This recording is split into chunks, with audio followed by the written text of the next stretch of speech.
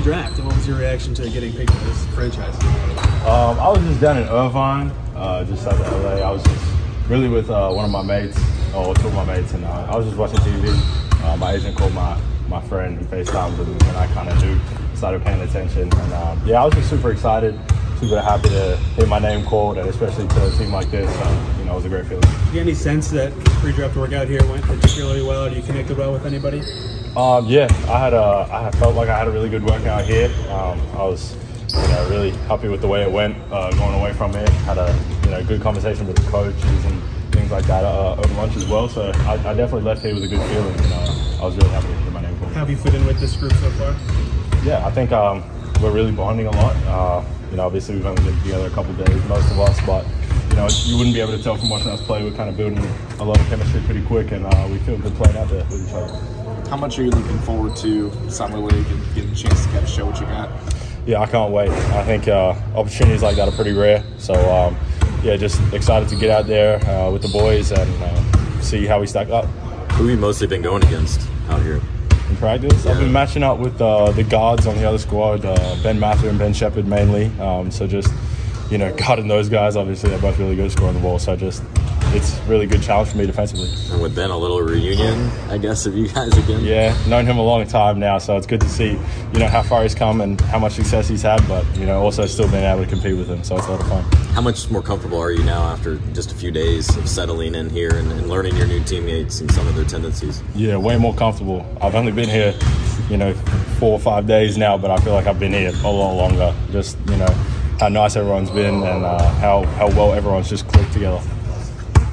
What's just sort of the plan for you going forward? Obviously, I understand that you're probably going to be playing internationally, next year as well. Do you know where yet, and what's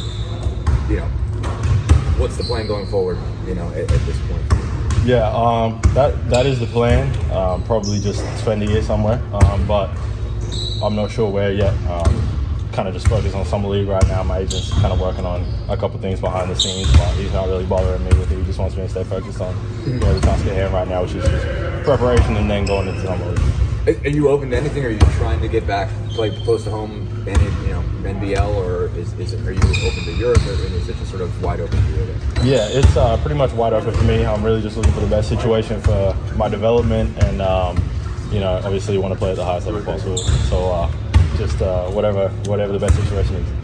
Do you remember playing with him on that tournament team forever ago? Yeah, I remember playing with him. We won a tournament in Spain together, so that was a lot of fun. Bennedict from Bennedict Sports here. Got a little question for you. How you feel about having a teammate, who went to the academy with you? Yeah, it was good to get out here and compete against him. Beat him the last 3 days. So